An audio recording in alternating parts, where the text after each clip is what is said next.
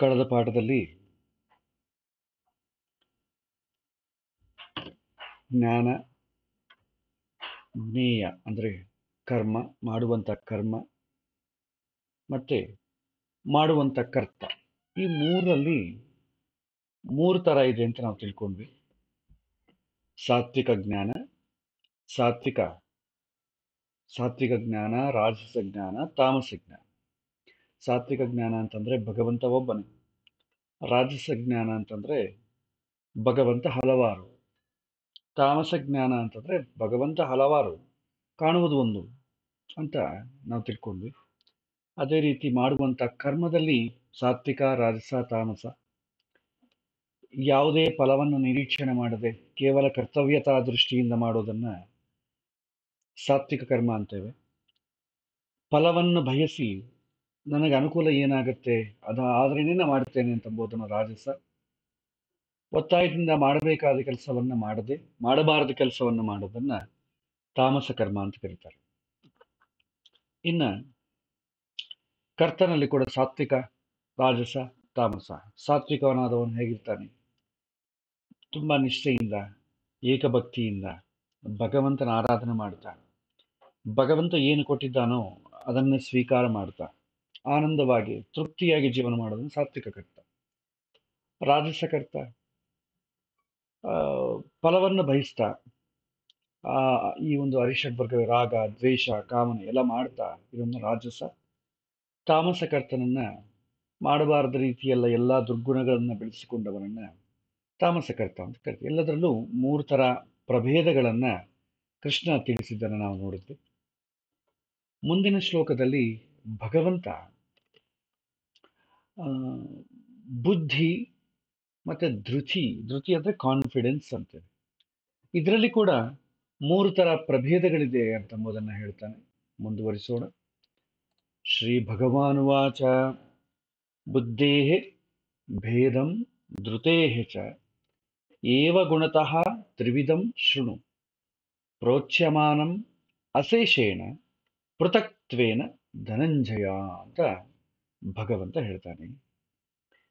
ದೇಹ ಮತ್ತು ಇಂದ್ರಿಯಗಳು ಪೂರ್ಣ ಪ್ರಮಾಣದಲ್ಲಿ ವಿಕಸಿ ಹೊಂದಿರುವಂತಹ ಜೀವ ಯಾರು ಅಂತಂದ್ರೆ ಮನುಷ್ಯ. ಯಾಕೆಂದ್ರೆ ಭಗವಂತ ಸೃಷ್ಟಿ ಮಾಡಿದಂಥ 84 ಲಕ್ಷ ಜೀವರಾಶಿಗಳಲ್ಲಿ ಒಂದು ಬುದ್ಧಿ, ಒಂದು ಕೈ, ಇದು ಇರುವಂತ ಜೀವ ಯಾವುದು ಅಂತಂದ್ರೆ ಮನುಷ್ಯ ಮಾತ್ರ. ಕೋತಿಗಳಿಗೂ ಕೈ ಇರ್ತದೆ, ಆದರೆ ಅದು ನಡೆಯೋದಕ್ಕೂ ಉಪಯೋಗಿಸ್ತದೆ, ಏನೋ ಊಟ ಮಾಡ್ಲಿಕ್ಕೆ ಉಪಯೋಗಿಸ್ತದೆ. ವಿಶೇಷವಾಗಿ ಅದನ್ನ ಸಾಧನೆಯನ್ನು ಉಪಯೋಗಿಸುವಂತ ಕ್ರಮ ಇಲ್ಲ, ಅದು ಮನುಷ್ಯನಿಗೆ ಮಾತ್ರನೇ. ಅದಕ್ಕೆ ಎಲ್ಲ ಇಂದ್ರಿಯಗಳಿಗಿಂತಲೂ ಕೈ ತುಂಬಾ ಪ್ರಧಾನ. ಯಾಕಂದ್ರೆ ಸಾಧನೆ ಮಾಡ್ಬೇಕಾದ್ರೆ ಬೇಕಲ್ಲ, ಒಂದು ಓದ್ಕೊಳ್ಬೇಕಾದ್ರೆ ಕೈ ಬೇಕು. ಅದಕ್ಕೆ ಕೈಗೆ ಅಭಿಮಾನ ದೇವತೆ ಯಾರು ಅಂತಂದ್ರೆ ಇಂದ್ರ ಅಂತ ಕರಿತೀವಿ. ಇಂದ್ರ ಎಲ್ಲ ದೇವತೆಗಳಿಗೂ ಶ್ರೇಷ್ಠನಾದಂಥವ್ರು. ಅದಕ್ಕೆ ನಾವು ವ್ಯವಹಾರದಲ್ಲಿ ಕೂಡ ಏನೇ ಒಂದು ಬಳಸುವ ಕಾಲಕ್ಕೆ ಕೈಯನ್ನ ಪ್ರಧಾನವಾಗಿ ನೋಡ್ತೀವಿ. ಅಲ್ಲೊಂದು ದೊಡ್ಡ ಆಕ್ಸಿಡೆಂಟ್ ಆಯ್ತು, ಅದನ್ನ ನೋಡ್ಲಿಕ್ಕೆ ನನ್ನ ಕೈಲಾಗ್ಲಿಲ್ಲ, ನೋಡ್ಬೇಕಾದ್ರೆ ಕಣ್ಣಲ್ವಾ, ಅಲ್ಲಿ ಕೈ ಅಂತಂಬ ಪ್ರಸಂಗ ಯಾಕೆ ಬಂತು? ಆಮೇಲೆ ಸ್ವಲ್ಪ ಹೊರಗಡೆ ಹೋಗಿ ಹಾಲು ತಗೊಂಡು ಬಾಪ್ಪ ಅಂತಾರೆ ಸಣ್ಣ ಮಕ್ಕಳಿಗೆ. ಹೊರಗಡೆ ಹೋಗ್ಲಿಕ್ಕೆ ನನ್ನ ಕೈಲಾಗಲ್ಲ, ಹೊರಗಡೆ ಹೋಗ್ಲಿಕ್ಕೆ ಕಾಲು ಬೇಕು, ಕೈ ಅವಶ್ಯಕತೆ ಇಲ್ಲ. ಆದರೆ ಎಲ್ಲರ ಅಭಿಮಾನ ದೇವತೆ ಕೈ ಆದ ಕಾರಣ ಎಲ್ಲರ ಕ್ರೆಡಿಟು ಅದರ ಮೂಲಕ ಬರುತ್ತೆ. ತಿನ್ಲಿಕ್ಕೆ ನನ್ನ ಕೈಲಾಗಲ್ಲ, ಕೇಳಲಿಕ್ಕೆ ನನ್ನ ಕೈಲಾಗ್ಲಿಲ್ಲ, ಕೈಯನ್ನ ಪ್ರಧಾನವಾಗಿ ನೋಡ್ತೇವೆ. ಇಲ್ಲಿ ಬುದ್ಧಿ ಆಮೇಲೆ ಈ ಒಂದು ಇಂದ್ರಿಯ ಏನಿದೆ ಅದು ಕೈ. ಇಲ್ಲಿ ಬುದ್ಧಿಯ ಒಂದು ನಾವು ನೋಡಿದ್ರೆ ಫಂಕ್ಷನಾಲಿಟಿ ನೋಡಿದ್ರೆ ನಾವು ಜ್ಯೋತಿಷ್ಯದಲ್ಲಿ ಬುದ್ಧಿ ಬಗ್ಗೆ ನೋಡುತ್ತೇವೆ. ಸೊ ಜ್ಯೋತಿಷ್ಯ ಪಾಠ ಪ್ರಾರಂಭದಲ್ಲಿ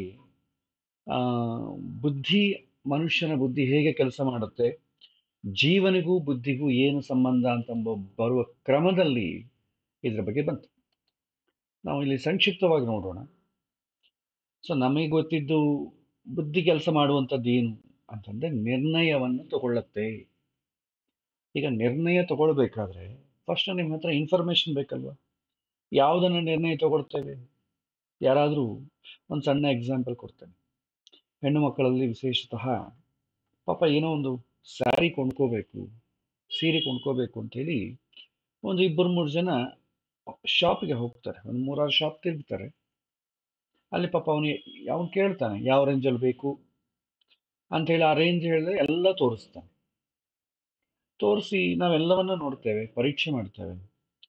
ನಮಗೆ ಗೊತ್ತಾಗಲ್ಲ, ಪಕ್ಕದವನ್ನ ಕೇಳ್ತೇವೆ, ನನಗೆ ಈ ಸೀರೆ ಚೆನ್ನಾಗಿರುತ್ತಾ, ನನಗೆ ಒಳ್ಳೆ ಸೀರೆ ನೀನು ಸೆಲೆಕ್ಟ್ ಮಾಡು ಅಂತ ಕೇಳ್ತಾರೆ. ಸೆಲೆಕ್ಷನ್ ಮಾಡೋದ್ರಲ್ಲಿ ಸ್ವಲ್ಪ ಜನ ತುಂಬ ಪ್ರಾವೀಣ್ಯರಿರ್ತಾರೆ, ಅವ್ರನ್ನ ಕರ್ಕೊಂಡು ಹೋಗ್ತೇವೆ. ಅವ್ರು ಹೇಳ್ತಾರೆ ನಿನ್ನ ನಿನ್ನ ಇದಕ್ಕೆ ಈ ಸೀರೆ ಸೆಟ್ ಆಗುತ್ತೆ, ಈ ಡಿಸೈನ್ ಚೆನ್ನಾಗಿದೆ. ಅದನ್ನು ನಾವು ನಾನಾ ರೀತಿಯ ಇನ್ಫಾರ್ಮೇಶನ್ ಕಲೆಕ್ಟ್ ಮಾಡ್ತೇವೆ. ಫಸ್ಟು ಸೀರೆ ಕಲರ್ ನೋಡ್ತೇವೆ, ಅದರ ಮೇಲೆ ಡಿಸೈನ್ ನೋಡ್ತೇವೆ, ಅದರ ಥಿಕ್ನೆಸ್ ನೋಡ್ತೇವೆ, ಕ್ವಾಲಿಟಿ ಚೆಕ್ ಮಾಡ್ತೇವೆ, ಪ್ರೈಸ್ ನೋಡ್ತೇವೆ. ಇದರೆಲ್ಲ ಕೂಡ ನಮ್ಮ ರಿಕ್ವೈರ್ಮೆಂಟ್ಗೆ ಮ್ಯಾಚ್ ಯಾವಾಗ ಆಗುತ್ತೋ ಅದನ್ನು ನಾವು ಆಯ್ಕೆ ಮಾಡ್ಕೊಳ್ತೇವೆ, ಎಲ್ಲ ರೀತಿಯಲ್ಲಿ. ಸೊ ಇದು ಸೆಲೆಕ್ಷನ್ ಪ್ರಾಸೆಸ್. ಈ ಸೆಲೆಕ್ಷನ್ ಮಾಡೋದು ಯಾರು ಅಂದ್ರೆ ಬುದ್ಧಿ. ಒಂದು ವೇಳೆ ನಮ್ಮ ಬುದ್ಧಿ ಕೆಲಸ ಮಾಡದಿದ್ರೆ ಏನು ಮಾಡ್ತೇವೆ, ಬೇರೆಯವ್ರನ್ನ ಸೆಲೆಕ್ಟ್ ಮಾಡಕ್ಕೆ ಕರ್ಕೊಂಡು, ನನಗೆ ಗೊತ್ತಾಗಲ್ಲ ಯಾವ ಥರದ್ದು ಕೊಂಡ್ಕೊಳ್ಬೇಕು, ನೀನು ಬಂದು ಸ್ವಲ್ಪ ಪರೀಕ್ಷೆ ಮಾಡು. ಈಗ ಎಕ್ಸಾಮಿನೇಷನ್ ಕೂಡ ನಮ್ಮ ಬುದ್ಧಿ ಕೆಲಸ ಮಾಡಿದ್ರೆ ಏನು, ಪಕ್ಕದವನ ಬುದ್ಧಿ ಕೆಲಸ ಮಾಡಿದ್ರೆ ಸಾಕು. ಸ್ವಲ್ಪ ತೋರ್ಸಪ್ಪ ಅಂತಂದ್ರೆ ತೋರಿಸ್ತಾನೆ, ಅವ್ನು ನೋಡಿ ಬರೀತೇವೆ. ನಮಗೆ ಯಾವುದೋ ಒಂದು ವಿಷಯ ಗೊತ್ತಾಗ್ಲಿಲ್ಲ, ಗುರುಗಳ ಹತ್ರ ಹೋಗಿ ಕೇಳ್ತೇವೆ, ಇದಕ್ಕೇನು ಮಾಡ್ಬೇಕು ಗುರುಗಳೇ. ನಮ್ಮ ಬುದ್ಧಿ ಕೆಲಸ ಮಾಡಲ್ಲ, ಅವ್ರಿಗೆ ಗೊತ್ತುಂಟಲ್ಲ, ಅವರನ್ನು ಕೇಳೋಣ. ಇಲ್ಲಿ ನಮಗೆ ಗೊತ್ತಿಲ್ಲದ ವಿಚಾರನ ಇನ್ನೊಬ್ಬರನ್ನ ಕೇಳ್ಬೋದು, ಅದಕ್ಕೆ ಶೇರಿಂಗ್ ಅಂತ. ಬುದ್ಧಿ ಅಂತಂಬುದು ನಿರ್ಣಯವನ್ನ ನಾವೇ ಡಿಸೈಡ್ ಮಾಡಬೇಕು, ಇನ್ಫಾರ್ಮೇಶನ್ ತಗೊಂಡು.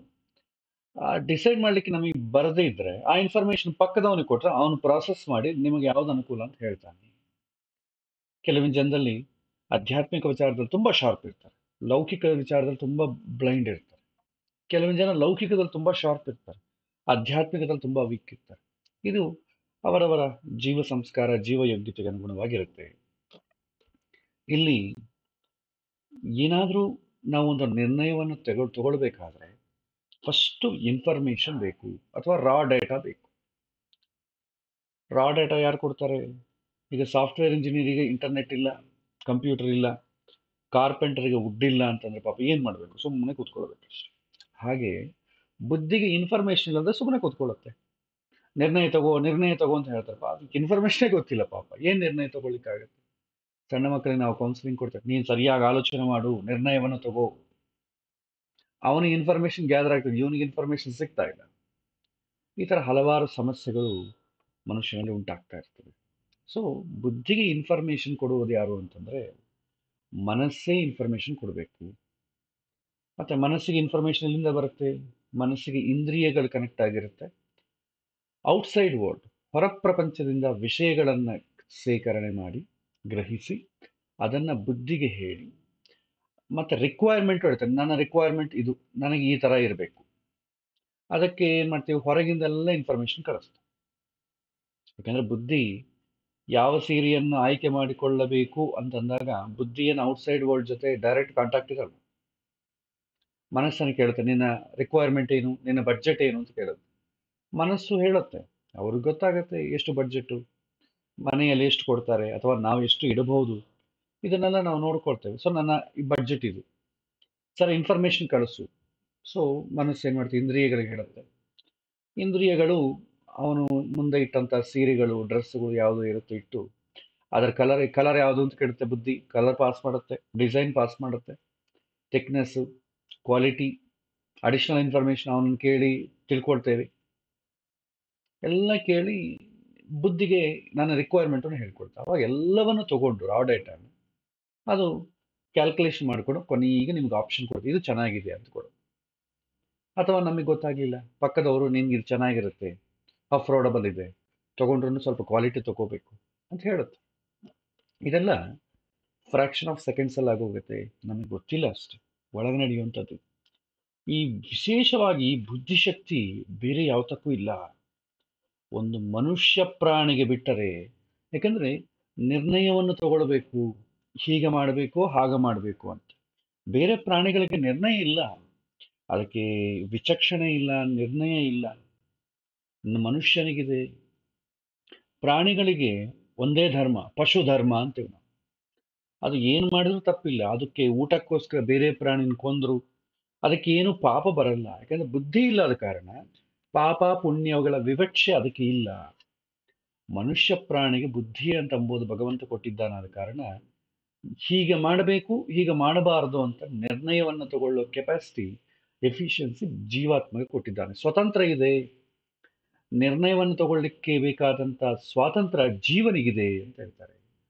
ಅದು ಈಡೇರಬೇಕು ಅಂತ ಅಂಬೋದು ನಮ್ಮ ಕೈಯಲ್ಲಿಲ್ಲ, ಆದ್ರೆ ಹೀಗಾಗಬೇಕು ಅಂತ ಸಂಕಲ್ಪ ಮಾಡೋದ್ರಲ್ಲಿ ಜೀವನಿಗೆ ಸ್ವಾತಂತ್ರ್ಯ ಇದೆ. ಈಗ ಸಂಕಲ್ಪ ಕೂಡ ನಾನು ಮಾಡಕ್ ಸ್ವಾತಂತ್ರ್ಯ ಇಲ್ಲ, ಎಲ್ಲ ಭಗವಂತನೇ ಮಾಡಿಸೋದಾದ್ರೆ ನಾನು ರೋಬೋಟ್ ಅಲ್ವಾ? ನನಗೆ ಏನು ತಿನ್ನಬೇಕು ಅಂತ ಇಲ್ಲ.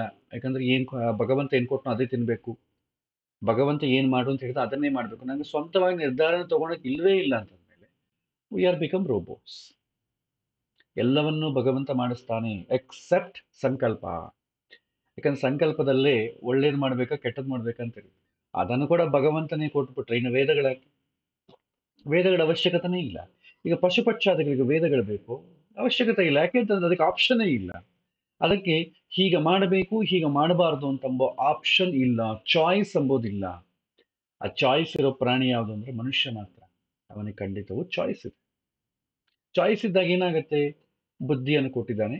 ಕೊಟ್ಟ ಮೇಲೆ ಆ ಚಾಯ್ಸ್ ಅಲ್ಲಿ ಕೂಡ ಹೀಗೆ ಮಾಡು ಹೀಗೆ ಮಾಡಬೇಡ ಅಂತ ಇರ್ಬೇಕು. ಇಲ್ಲದ್ರೆ ಅವನು ಹೇಗೆ ಬೇಕಾದ್ರೂ ಬಳಸ್ಕೊಳ್ತಾನೆ. ಈಗ ನೋಡಿ, ಒಂದು ಎಕ್ಸಾಂಪಲ್, ಈ ಕಣ್ಣು, ಈ ಮಳೆಗಾಲ ಬಂದ್ರೆ ಈ ಲೈಟಿನ ಕಂಬಕ್ಕೆ ಕೆಲವಿನ ಹುಳಗಳೆಲ್ಲ ಹೋಗ್ತದೆ. ಅದಕ್ಕೆ ಚಕ್ಷುರಿಂದ್ರಿಯ ಅಂತ, ಕಣ್ಣು ಅಂತ ಅಂಬೋದು ತುಂಬಾ ಪವರ್ಫುಲ್ ಆಗಿ ಕೆಲಸ ಮಾಡುತ್ತೆ. ಅದಕ್ಕೆ ಕಣ್ಣಿಗೆ ತುಂಬಾ ಬೆಳಕಿರುವಂತದ್ದು ಏನಾದ್ರು ಕಾಣಿಸಿದ್ರೆ ಅದಕ್ಕೆ ತುಂಬಾ ಸಂತೋಷ ಆಗುತ್ತೆ.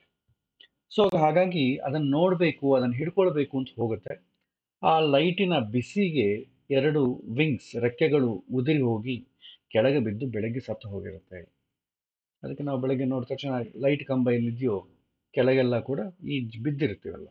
ಅಂದ್ರೆ ಕಣ್ಣು ಅನ್ನೋ ಇಂದ್ರಿಯವನ್ನ ತುಂಬಾ ಲೌಲ್ಯಕ್ಕೊಳಗಾಗಿದ್ದಕ್ಕೆ ತನ್ನ ಪ್ರಾಣವೇ ಹೋಗಿಸ್ಕೊಳ್ಳುತ್ತೆ. ಅದೇ ಮೀನು ನೋಡಿ, ಫಿಶ್, ಅದಕ್ಕೆ ಜಿಹ್ವಾ ಲೌಲ್ಯ ಅಂದ್ರೆ ಎಷ್ಟೇ ಹೊಟ್ಟೆ ತುಂಬಾ ಊಟ ಮಾಡಿದ್ರು ಕೂಡ ಏನಾದ್ರೂ ಒಂದು ಹುಳ ಕಾಣಿಸಿದ್ರೆ ಅದನ್ನ ಸ್ವಲ್ಪ ಟೇಸ್ಟ್ ಮಾಡಬೇಕು ಅಂತ ಇಷ್ಟ ಅದಕ್ಕೆ. ಹಾಗಾಗಿ ಏನಾಗುತ್ತೆ, ಈ ಮೀನುಗಳನ್ನು ಹಿಡಿಯೋನು ಅದಕ್ಕೆ ಏನೋ ಒಂದು ವ್ಯವಸ್ಥೆ ಮಾಡಿಕೊಂಡು ಒಂದು ಸಣ್ಣ ಫಲ್ಕ್ರಮ್, ಒಂದು ಇದು ತರ ಮಾಡಿ ನೀರಲ್ಲಿ ಬಿಟ್ಟು ಅದನ್ನು ತಿನ್ನಬೇಕು ಅಂತ ಹೋಗುತ್ತೆ. ಅದರ ನಾಲಿಗೆಗೆ ಆ ಶಾರ್ಪ್ ಆಗದ ನೀರು ಚುಚ್ಚಿ ಅದರ ಪ್ರಾಣವೇ ಹೋಗುತ್ತೆ. ಇನ್ನ ಈ ಜೇನುಹುಳುಗಳು, ಅದಕ್ಕೆ ಸ್ಮೆಲ್, ಈ ನಾಸಿಕಾಲೌಲ್ಯ ಅಂತ ಕರೀತೇವೆ. ಅದು ಮಕರಂದವನ್ನು ಸ್ವೀಕಾರ ಮಾಡಲಿಕ್ಕೆ ಪದ್ಮದ ಮೇಲೆ ಕೂತು ಅಲ್ಲಿ ಮಕರಂದವನ್ನೆಲ್ಲ ಕುಡಿದು ಆ ಪದ್ಮದ ಸ್ಮೆಲ್ಗೆ, ಆ ಸುವಾಸನೆಗೆ ಅಲ್ಲೇ ಸ್ವಲ್ಪ ಹೊತ್ತು ಕೂಡಬೇಕು, ಮಲ್ಕೋಬೇಕು ಅಂತ ಮಲ್ಕೊಂಡು ನಿದ್ದೆ ಮಾಡಿಬಿಡುತ್ತೆ. ಅದು ಸಂಜೆ ಆದರೆ ಪದ್ಮ ಮುಚ್ಚಿಕೊಳ್ಳುತ್ತೆ. ಸ್ನಾನಕ್ಕೆ ಬಂದಂಥ ಆನೆಗಳೇನು ಮಾಡ್ತವೆ, ಆ ಪದ್ಮಗಳನ್ನು ಕಿತ್ತಿ ಕೆಳಗೆ ಹಾಕಿ ಕಾಲಿಂದ ಒದ್ದು ಏನೇನೋ ಮಾಡ್ತವೆ. ಒಳಗಿರುವಂಥ ಆ ಈ ಮಕರವನ್ನು ಈ ಒಂದು ಜೇನು ಹುಳ ಸತ್ತು ಹೋಗ್ತದೆ ಆನೆಯ ಕಾಲಿನ ಬಲಕ್ಕೆ. ಅಂದರೆ ಈ ಸ್ಮೆಲ್, ಈ ವಾಸನೆಯ ಅಂತಂಬೋ ಲೌಲ್ಯಕ್ಕೆ ಒಳಗಾಗಿ ಅದರ ಪ್ರಾಣವೇ ಹೋಗಿಸ್ಕೊಳ್ತಾ ಇದೆ. ಇನ್ನು ಸ್ಪರ್ಶೆ, ಸ್ಪರ್ಶೆ ನೋಡಿದ್ರೆ ನಿಮಗೆ ಆನೆ ನೋಡಿ, ಆನೆಯನ್ನು ಏನ್ ಮಾಡ್ತಾರೆ, ಆನೆಯನ್ನು ಹಿಡ್ಕೊಳ್ಬೇಕಾದ್ರೆ ಆನೆಗೊಂದು ಲೌಲ್ಯ ಇರುತ್ತೆ, ಸ್ಪರ್ಶ ಲೌಲ್ಯ ಅಂತ. ಏನು ಅಂತಂದ್ರೆ, ಒಂದು ಆನೆಗೆ ಇನ್ನೊಂದು ಆನೆ, ಹೆಣ್ಣು ಆನೆ ಕಾಣಿಸ್ತು ಅಂತಂದ್ರೆ ಹೋಗಿ ಅದರ ಶರೀರವನ್ನು ಸ್ವಲ್ಪ ರಬ್ ಮಾಡ್ಕೊಳ್ಬೇಕು ಅಂತ ಅದಕ್ಕೆ ಇಷ್ಟ. ಹಾಗಾಗಿ ಅದನ್ನು ಹಿಡ್ಕೊಳ್ಬೇಕಾದ್ರೆ ಏನ್ ಮಾಡ್ತಾರೆ, ಒಂದು ದೊಡ್ಡ ಒಂದು ಗುಣಿಯನ್ನು ತೋಡಿ, ಪಿಟ್ಟನ್ನು ತೋಡಿ ಅದರ ಮೇಲೆ ಬೆದರು ಕಟ್ಟಿಗೆಗಳಿಟ್ಟು ಅದರ ಮೇಲೆ ಒಂದು ಹೆಣ್ಣು ಆನೆಯ ಗೊಂಬೆಯನ್ನು ಇಡ್ತಾರೆ. ಈ ಆನೆ ಬಂದು ಅದನ್ನ ಸ್ವಲ್ಪ ರಬ್ ಮಾಡ್ಕೋಬೇಕು ಅಂತ ಅದರ ಪಕ್ಕದಲ್ಲಿ ಹೋದಾಗ ಆ ಬೆದರು ಕಟ್ಟಿಗೆಗಳ ಮುರಿದು ಹೋಗಿ ಕೆಳಗೆ ಬಿದ್ದು ಬಿಡುತ್ತೆ. ಅದಕ್ಕೆ 10 ದಿನ ನೀರು ಕೊಡಲ್ಲ, ಆಹಾರ ಕೊಡಲ್ಲ. ಹಾಗಾಗಿ ಆವಾಗಿಂದ ಏನ್ ಮಾಡುತ್ತೆ, ಸ್ವಲ್ಪ ಸ್ವಲ್ಪ ಆಹಾರ ಕೊಡ್ತಾರೆ.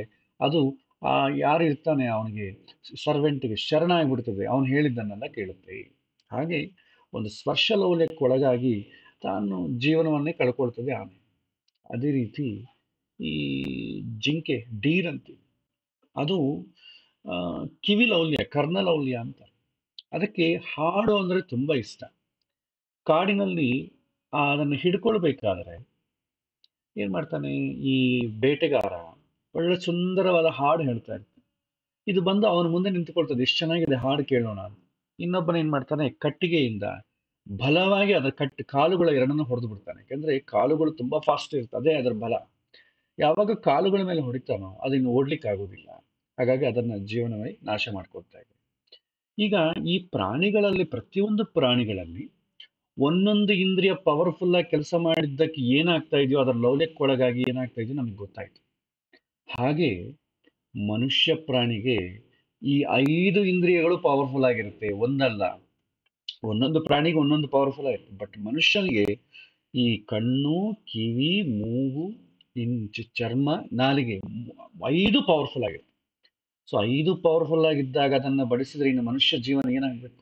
ಅದಕ್ಕೆ ಭಗವಂತ ಏನ್ ಮಾಡ್ತಾನೆ, ಜೊತೆಗೆ ಬುದ್ಧಿ ಅಂತ ಕೊಟ್ಟು ಹೇಗೆ ಬಡಿಸಿಕೊಳ್ಳಬೇಕು, ಹೇಗೆ ಬಡಿಸಿಕೊಳ್ಳಬಾರದು ಅಂತ ಒಂದು ನಿಯಮವನ್ನು ಕೂಡ ಇಟ್ಟಿದ್ದಾನೆ. ಯೂಸರ್ ಮ್ಯಾನ್ಯುವಲ್ ಕೊಟ್ಟಿದ್ದಾನೆ.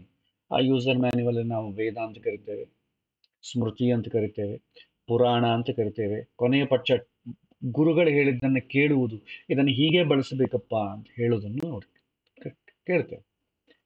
ಸೊ ಇದು ಮನುಷ್ಯ ಪ್ರಾಣಿಗೆ ಮಾತ್ರ ಇರುವಂತ ಒಂದು ಇಂದ್ರಿಯ. ಆಮೇಲೆ ಬುದ್ಧಿ ಏನ್ ಮಾಡುತ್ತೆ ಅಂತಂದ್ರೆ, ವ್ಯಾಲ್ಯೂ ಜಡ್ಜ್ಮೆಂಟ್. ನಿಮಗೆ ಸರಿಯಾದ ನಿರ್ಣಯ ತಗೊಳ್ಬೇಕಾದ್ರೆ ಬುದ್ಧಿನೇ ತಗೊಳುತ್ತೆ.